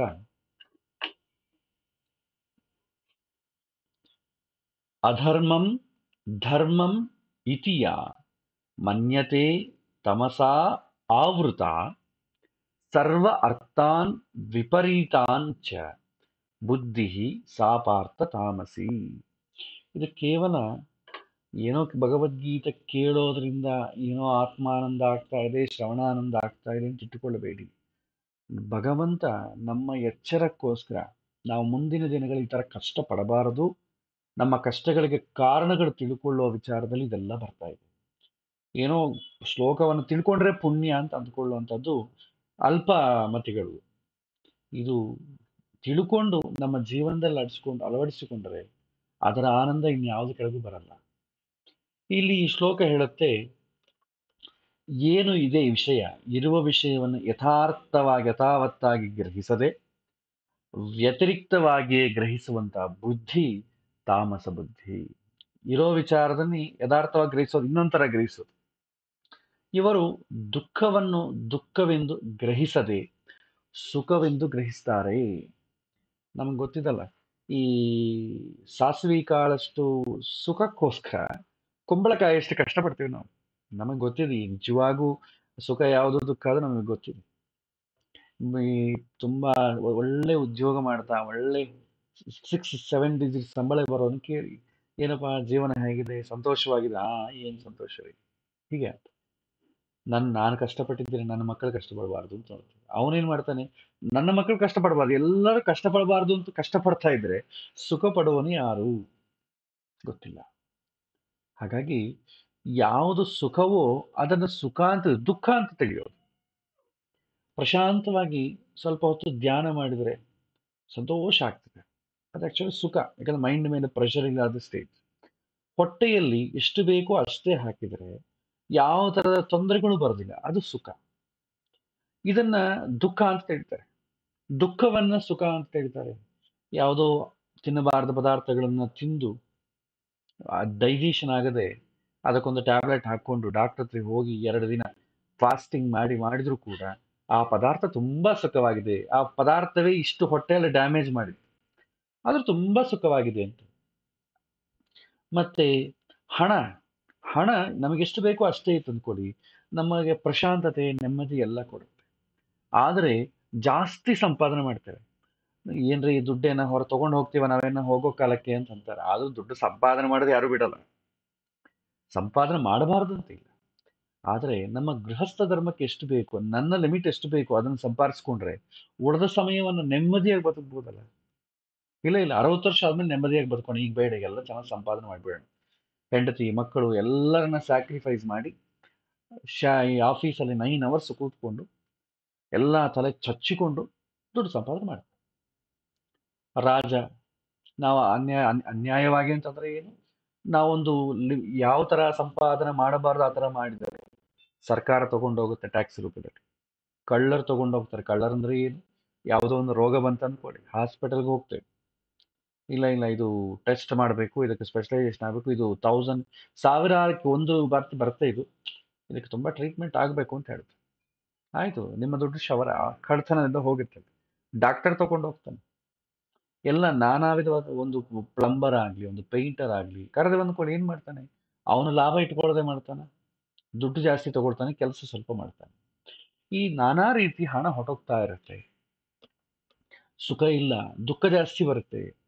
ತಾಮಸಕ್ಕೆ ಸಂಬಂಧಪಟ್ಟ ಬುದ್ಧಿ ಏನು ಅಂತಂದ್ರೆ ಸುಖ ಅಂತ ಗ್ರಹಿಸುವುದಿಲ್ಲ. ಈಗ ಉದಾಹರಣೆಗೆ ಮದ್ಯಪಾನ ಮಾಡೋದು ಆನಂದ ಅಂತ ಭ್ರಮಿಸಿ ಮದ್ಯಪಾನ ವ್ಯಸನಿಗಳಾಗ್ತೇವೆ. ಈಗ ನೋಡಿ, ಬರ್ತ್ಡೇ ಆಯ್ತು ಪಾರ್ಟಿ, ಡೆತ್ ಡೇ ಆಯ್ತು ಪಾರ್ಟಿ, ಪಾಸ್ ಆದ್ವಿ ಅದಕ್ಕೆ ಪಾರ್ಟಿ, ಫೇಲ್ ಆದ್ವಿ ಮರ್ತೋಗೋಕ್ಕೋಸ್ಕರ ಪಾರ್ಟಿ, ಮದುವೆ ಆಯ್ತು, ಮದುವೆಗೆ ಮುಂಚೆ ಸಂತೋಷವಾಗಿದೆ ಅಂತೇಳಿ ಫ್ರೆಂಡ್ಸಿಗೆ ಕರ್ಕೊಂಡ್ಬಂದು ಪಾರ್ಟಿ. ಮದುವೆಯಿಂದ ತುಂಬಾ ದುಃಖ ಆಯ್ತು, ಅದೇ ಫ್ರೆಂಡ್ಸ್ ಜೊತೆ ಬಾರಿಗೆ ಹೋಗಿ ಕಷ್ಟ ಸುಖ ಹೇಳ್ಕೊಳಕ್ ಪಾರ್ಟಿ. ಸೊ ಯಾವುದೇ ಆಗ್ಲಿ, ಮದ್ಯಪಾನ ಅಂತ ಅಂಬೋದು ಕಾಮನ್. ಯಾಕೆಂತಂದ್ರೆ ಸುಖ ಅಂತ ನಂಬಿದ್ದೇವೆ, ನಮ್ಮ ಸುಖವೇ ಸರ್ಕಾರಕ್ಕೆ ಹಣ. ಯಾಕಂದ್ರೆ ನಮ್ಮ ಸುಖ ಬರುತ್ತೆ, ಸರ್ಕಾರಕ್ಕೆ ಬೇಕಾದಷ್ಟು ಹಣ ಬರುತ್ತೆ. ಆ ಹಣದಿಂದ ಮತ್ತೆ ನಮಗೆ ಯೋಜನೆಗಳನ್ನೆಲ್ಲ ಮಾಡ್ತಾರೆ. ಹಣದಿಂದ, ಈ ಮದ್ಯಪಾನದಿಂದ ಗ್ರಹಿಸಿದಂತ ಹಣದಿಂದ ಈ ಸೊಸೈಟಿಲಿ ಸಾಮಾಜಿಕವಾಗಿ ಏನೋ ಒಳ್ಳೆ ಒಳ್ಳೆ ಕೆಲಸಗಳು ಮಾಡ್ತಾ ಇದ್ದಾರೆ, ಅದೆಷ್ಟು ಉಪಯೋಗ ಆಗುತ್ತೆ. ಯಾರಾದ್ರೂ ಒಳ್ಳೆ ಕೆಲಸ ಮಾಡಿ ಅದರಿಂದ ಟ್ಯಾಕ್ಸ್ ಅನ್ನು ಪಡೆದು ಅದರಿಂದ ಏನಾದ್ರೂ ಒಳ್ಳೆ ಕೆಲಸ ಮಾಡಿದ್ರೆ, ಹಿಂದಿನ ಕಾಲ ಇತ್ತು ಸರ್ಕಾರದಲ್ಲಿ, ಈಗ ಇಲ್ಲ. ಈಗ ಹೆಚ್ಚು ಟ್ಯಾಕ್ಸ್, ಏನೋ ಒಂದು ಪೆಟ್ರೋಲು, ಒಂದು ನಾವು ಹಾಕೊಳ್ಳೋ ಪೆಟ್ರೋಲ್. ಸೊ ಈ ತರದ ವಿಚಾರದಲ್ಲಿ ಜಾಸ್ತಿ ಬರುತ್ತೆ. ಆದ್ರೆ ಅದೇ ಸುಖ, ಕಷ್ಟ ಆದ್ರೂ ಅದೇ, ದುಃಖ ಆದ್ರೂ ಅದೇ. ಈ ಮದ್ಯಪಾನ ಅಂತ ಬಂದು ತುಂಬಾ ಹೈ ಡಿಗ್ರಿ. ನಾವು ಕಾಫಿ ಕುಡ್ತೇವೆ, ಕಾಫಿ ಟೀ ಇದು ಮದ್ಯಪಾನದ ರೀತಿ ಅಲ್ಲ. ಹಳೆ ಕಾಲದಲ್ಲಿ ಇದು ಕೂಡ ವ್ಯಸನಗಳೇ ಅಂತಿದ್ರು. ಇವತ್ತು ಎಲ್ಲರೂ ಕುಡಿ, ಎಲ್ಲ ಸಾರ್ವಕಾಲಿಕವಾಗಿ ಎಲ್ಲರೂ ಮಾಡಿದ್ದೇವೆ, ಆದ ಕಾರಣ ಇದು ಅದ್ರ ಕೆಳಗೆ ಬರಲ್ಲ. ಎಲ್ಲ ನಾವು ಮನೆಗೆ ಹೋದಾಗ ಕಾಫಿ ಕುಡಿಯೋದು ಅದು ಕಾಮನ್, ಅದೇನು ಅದರಲ್ಲೂ ಕೂಡ ಸ್ವಲ್ಪ ಸ್ಟಿಮ್ಯುಲೆಂಟ್ಸ್ ಇರುತ್ತೆ. ಆದರೆ ಅದನ್ನ ನಾವು ಅಷ್ಟು ದೊಡ್ಡವರು ಹೇಳ್ತಾರೆ, ಯಾವುದು ಕುಡಿಯೋದ್ರಿಂದ ಎಡಗಾಲು ಚಪ್ಪಲಿ ಯಾವುದು, ಬಲಗಾಲು ಚಪ್ಪಲಿ ಯಾವುದು ಗೊತ್ತಾಗಲ್ವೋ, ನಮ್ಮನೆ ಯಾವುದು, ಪಕ್ಕದ ಮನೆ ಯಾವುದು ಗೊತ್ತಾಗಲ್ವೋ ಅಂತಾದ್ರೂ ಕುಡಿಬಾರ್ದು ಅಂತ ಹೇಳಿದ್ರು. ಕಾಫಿ ಕುಡಿದ್ರೆ ಪರವಾಗಿಲ್ಲ, ನಾವು ಲಿಮಿಟಲ್ಲಿ ಇರ್ತೇವೆ. ಆದ್ರೆ ನಮ್ಮ ಬುದ್ಧಿ ಕೆಲಸ ಮಾಡಲ್ಲ ಅಷ್ಟೇ ಸದ್ಯಕ್ಕೆ. ಆಮೇಲೆ ಅದರ ಸ್ಟಿಮ್ಯುಲೆಂಟ್ಸ್ ಎಲ್ಲ ಇದಾಗಿ ಕ್ಲಿಯರ್ ಆಗಿ ಆಮೇಲೆ ನಾವು ನಮಗೆ ಬುದ್ಧಿ ಕೆಲಸ ಮಾಡ್ತದೆ. ಸೊ ಆದ್ರೆ ಈ ತಾಮಸ ಬುದ್ಧಿ ಏನು ಮಾಡ್ತದೆ, ಯಾವುದು ಸುಖವೋ ಅದು ಸುಖ ಅಲ್ಲ, ದುಃಖ ಅಂತ ಭ್ರಮಿಸುತ್ತೆ. ಯಾವುದು ದುಃಖವೋ ಅದು ದುಃಖ ಅಲ್ಲ, ಸುಖ ಅಂತ ಭ್ರಮಿಸುತ್ತೆ. ಇದೇ ತಾಮಸ ಬುದ್ಧಿ. ಜ್ಞಾನವೇ ಅಜ್ಞಾನ ಅಂತ ತಿಳಿದು ತಮ್ಮ ವಿಪರೀತ ಜ್ಞಾನವೇ ಸರ್ವಸ್ವವಾಗಿರಿಸಿಕೊಂಡು ಇನ್ನೊಬ್ಬರ ಮಾತಿಗೆ ಕಿವಿ ಕೊಡದಂತೆ ಮಾಡುವಂತ ಬುದ್ಧಿ ಏನಿದೆ, ಅದನ್ನ ತಾಮಸ ಬುದ್ಧಿ ಅಂತ ಕರೀತಾರೆ. ಯಾರಿಗೆ ಒಳ್ಳೆ ಬುದ್ಧಿ ಇದೆಯೋ ಅವರಿಗೆ ಧೃತಿ ಇರುತ್ತೆ. ಧೃತಿ ಅಂತಂದ್ರೆ ಕಾನ್ಫಿಡೆನ್ಸ್ ಅಂತ, ವಿಶ್ವಾಸ, ಆತ್ಮವಿಶ್ವಾಸ, ನಂಬಿಕೆ. ಯಾರಿಗೆ ಸಾತ್ವಿಕ ಬುದ್ಧಿ ಇದೆಯೋ ಒಳ್ಳೆ ನಂಬಿಕೆ ಇರುತ್ತೆ. ನಂಬಿಕೆ ಇಲ್ಲದ್ರೆ ಎಷ್ಟೋ ಗಲಾಟೆಗಳಾಗ್ತದೆ. ಅಜ್ಞಾನದಿಂದ ಭಯ, ಅರಿವಿನಿಂದ ಅಭಯ. ವೇದಾಂತ ಇರೋದು ಅಭಯಕ್ಕಾಗಿಯೇ, ಮನಸ್ಸಿಗೆ ಧೈರ್ಯ ತುಂಬಿ ಮನುಷ್ಯನನ್ನ ನಿರ್ಭಯನ್ನಾಗಿ ಮಾಡೋದಕ್ಕೋಸ್ಕರವೇ ವೇದಾಂತ. ಈಗ ವೇದಾಂತವೇ ಒಂದು ಭಯ ಆಗ್ಬಿಟ್ಟಿದೆ. ಯಾವ್ದು ಫಾಲೋ ಆಗಬೇಕು, ದ್ವೈತ ಫಾಲೋ ಆಗಬೇಕಾ, ಅದ್ವೈತನ, ವಿಶಿಷ್ಟಾದ್ವೈತನ, ಇದರಲ್ಲಿ ಯಾವ್ದು ಕರೆಕ್ಟು, ಯಾವ್ದು ಕರೆಕ್ಟ್ ಅದು ಫಾಲೋ ಆಗ್ತೀನಿ, ಏನಾದ್ರೂ ಮತ್ತೆ ನಂಗೆ ಪಾಪ ಬರುತ್ತಾ. ಭಗವಂತ ಇರೋದು ಅಭಯಕ್ಕೋಸ್ಕರ, ಆದ್ರೆ ಭಗವಂತನೇ ಇವತ್ತು ಭಯ ಆಗ್ಬಿಟ್ಟಿದೆ ನಮಗೆ. ಯಾಕೆಂದ್ರೆ ತಾಮಸ ಪ್ರವೃತ್ತಿ, ತಾಮಸ ಧೃತಿ ಅಂತೇಳಿ. ಭಗವಂತನನ್ನ ನಾವು ನೆನೆಸೋದು ಯಾಕೆ, ಭಯ ಅಭಯ ಕೊಡೋದಕ್ಕೋಸ್ಕರ. ಭಯ ಆದಾಗ ಭಗವಂತನನ್ನ ಬೇಡಿಕೊಡ್ತಾರೆ. ಇವತ್ತು ಭಗವಂತನೇ ನಮಗೆ ತೊಂದರೆ ಕೊಡ್ತಾನೆ ಅಂತೇಳಿ ದೇವಸ್ಥಾನಗಳಲ್ಲಿ ಕ್ಯೂ ಕಟ್ತಾ ಇದ್ದೇವೆ ನಾವು.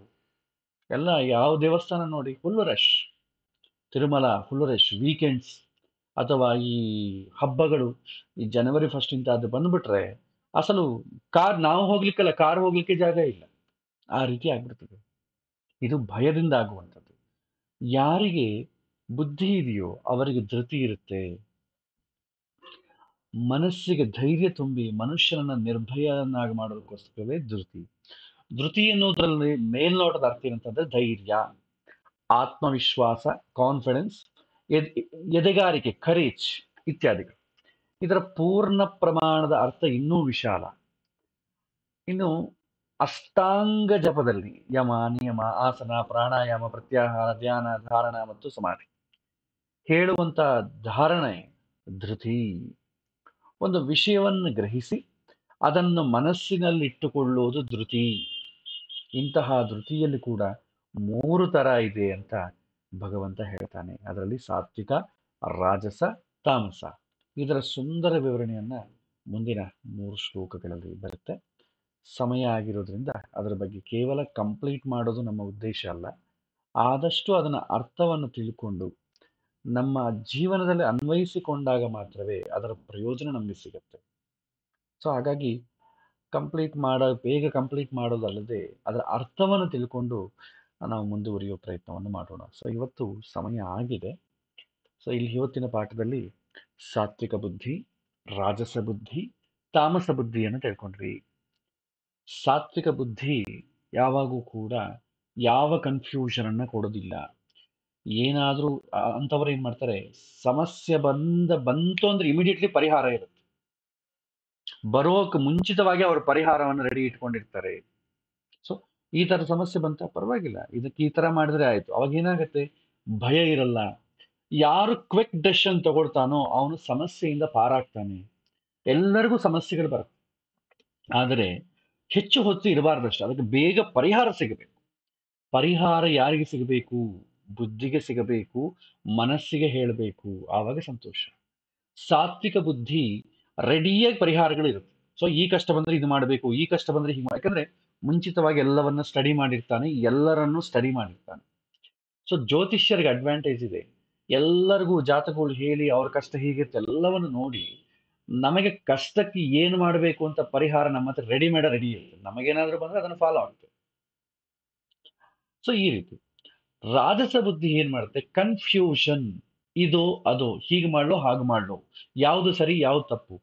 ಇದರಿಂದ ಏನಾಗುತ್ತೆ, ಮನಸ್ಸಿನ ಮೇಲೆ ಒತ್ತಡ ಜಾಸ್ತಿ ಆಗುತ್ತೆ, ನಾನಾ ರೋಗಗಳಿಗೆ ಕಾರಣ ಆಗ್ತದೆ.